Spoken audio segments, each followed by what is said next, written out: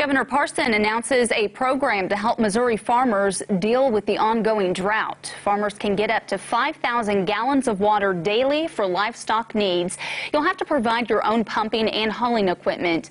There's also a lottery for farmers interested in haying free of charge on almost 900 acres of Missouri State parkland. That lottery opens today and runs through this Saturday with results announced on Monday. For more information on both programs, look for this story on the website ozarksfirst.com. We have two important links that provide drought resources.